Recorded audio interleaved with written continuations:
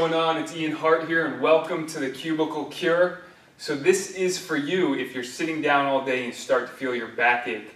The back pain relief program, the main program, is going to be your best bet, but if you can't leave your seat and you're at work, this is your second best option.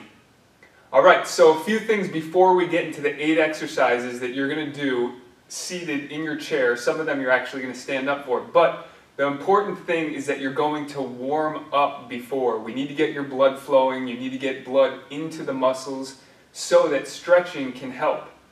So what I recommend is that you go walk a flight of stairs for a few minutes. Get your heart rate up a little bit. Start to even feel your body loosen up. That's going to be one of the best things for doing the Cubicle Cure. And also the next thing is before we do this, you have to understand pelvic tilting. And pelvic tilting is how your pelvic is placed while you're sitting.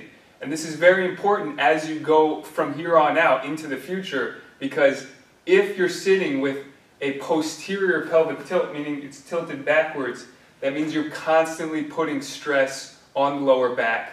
It's going to have pressure, it's going to reduce the amount of energy, blood flow, oxygen that goes to that area, and you're going to end up with pain. Whereas if you have an anterior pelvic tilt, the spine is now in alignment, and now there's not stress on the discs and the lower back. So what we're going to do is going to help you take that stress off, but at the same time, we want to be conscious of the pelvic tilts. So just right now while you're sitting, I just want you to tilt your pelvis back and forth so you get conscious of what the difference is. If you already have back pain, when you do the posterior pelvic tilt, a lot of times people will feel more of an issue there. Sometimes just doing this motion will help because you've lacked this motion for maybe years. So, alright, that's the first thing. Now we're going to get into the 8 exercises of the Cubicle Cure, and the first one is going to be the hip flexor stretch. So while you're sitting on your chair, this depends on how high your chair is, you might need to sit up or get off a little bit off your chair. You're putting one leg back, one leg on the ground. I'm able to actually keep my butt on the chair.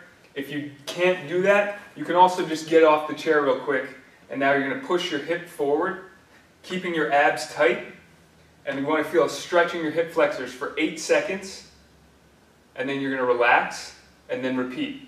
8 seconds, you can go a little bit further, feel a little bit more of a stretch, and then back up again. We're going to do it one more time. Remember, you're not putting stress downward, it's moving forward. So don't put pressure downward. And again, 8 seconds holding and deep breathing. Good. When you breathe, think about oxygen going into the hip. So you're going to switch sides. Again, pushing the hip forward. Deep breath in. So breathing into the hip. And then relax, coming back again. And again, pushing forward, holding for 8 seconds, and breathing in again. Again, the pelvis shouldn't be tilted backwards or forward. The abs should be tight and keeping it in a straight position. If you feel any pain on your knee, that means you're putting pressure downward too much, or it's in an awkward position, so just move your knee around. And relax. Alright, so now we're going to sit up back in the chair. We're going to cross one leg over, the right leg over the left knee. And you're going to pull your knee into your chest, and then you're going to push it down. And remember, I want you to just relax while you're doing this. If you feel tension or you're too anxious and uptight and you're trying to force these stretches, it's actually going to do the opposite of what you want. So just try to relax. Focus on your breathing. This one we're moving back and forth. Feel a good stretch. So you should feel it kind of stretching your glutes when you pull up here. And then pushing down. And now let's do that a few more times. Pull up. So now right now we're getting synovial fluid activation in the hip.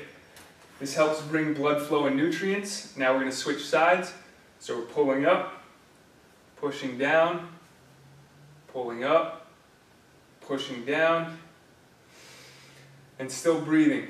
We're going to do 3 more reps. So good. Loosen up the hips. The hips are directly connected with the back. So many times people will have hip pain connected with back pain, or the hips will hurt because of the back There's a lot of muscles that cross both areas and they're all connected. So we want to activate the hips. All right. Now, we're going to move on to the next one. It's going to be 8 reps on each side. You're going to pull the knee in to the chest and then extend.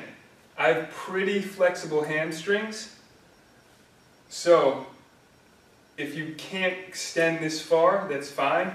Just do what you can. Try to extend here, but feel the hamstrings a little bit.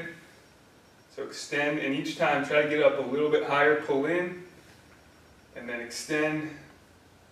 2 more. Okay. And now we're going to switch. So pull into the chest, extend. For those of you who have very tight hips, you might feel this one in your hip. If it's very tight, you might feel the hip contract. That's okay, just relax your leg and do less reps. So we don't want to cause any knots, and just go a little bit less intense, a little bit lighter until your hips start to loosen up. Okay, last one. All right.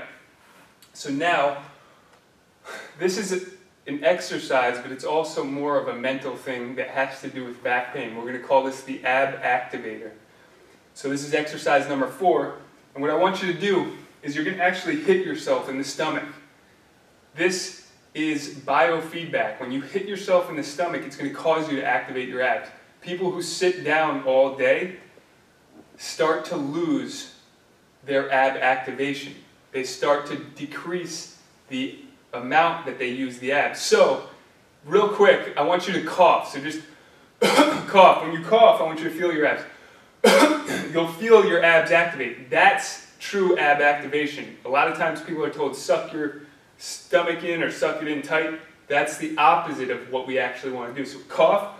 Now feel your abs. Now you're going to do 10 reps. You're going to tighten your abs and then hit into the abs. Just lightly, just to feel them. So right now this is keeping our spine straight. Our abs are tight. And now we're also getting an ab workout. So we're getting back and ab workout. Okay, let's do a few more.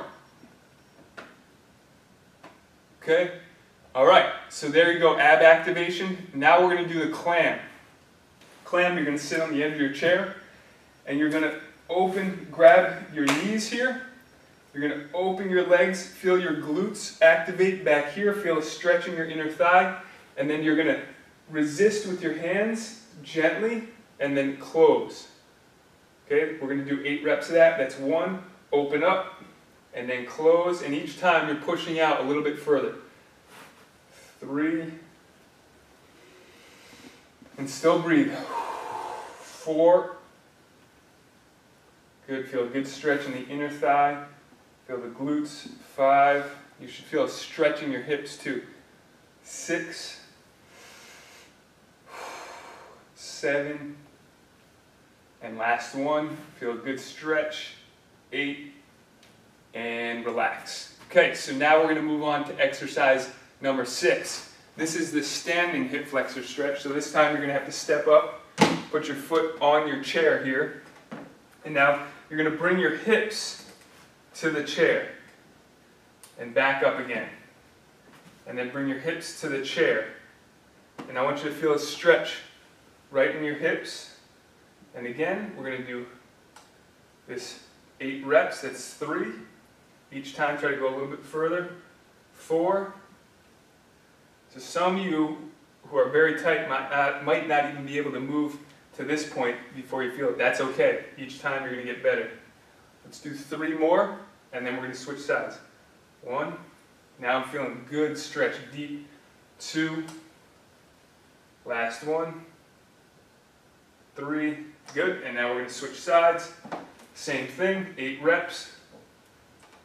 1. For those of you who haven't been working out, this is actually going to be a good leg exercise as well. Make sure when you go down, you're keeping the weight on your heel.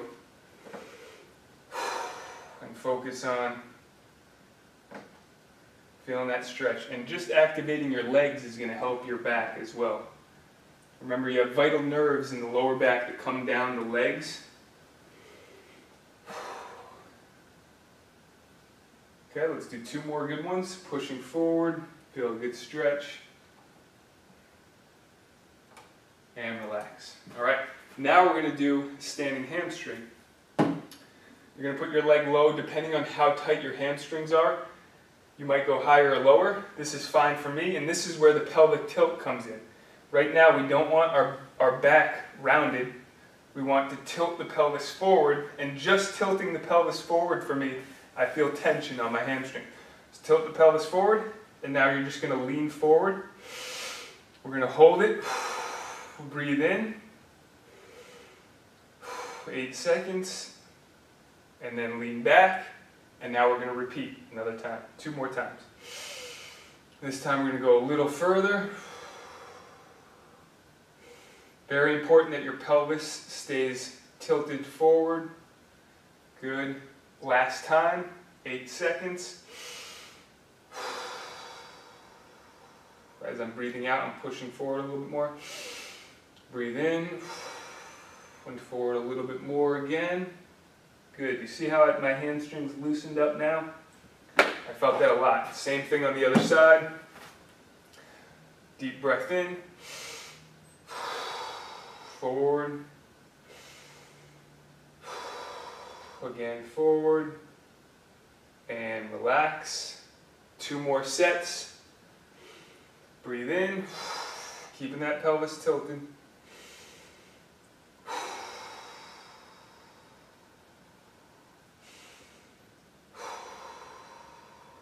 And relax. 1 more set. Each time you should feel the stretching help. So you should go further and further. Last one.